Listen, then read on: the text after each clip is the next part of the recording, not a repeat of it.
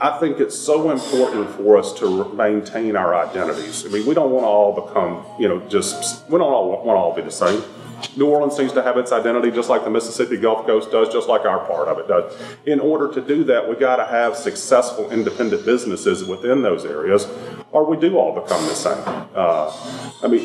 The bedroom communities of Birmingham and the bedroom communities of Atlanta and the bedroom communities of Jackson, Mississippi, those are all wonderful places to be, but when you come to the beach or you come to a resort, well, you want the essence of that area. And so what creates that essence more so than the independent business? There's nothing.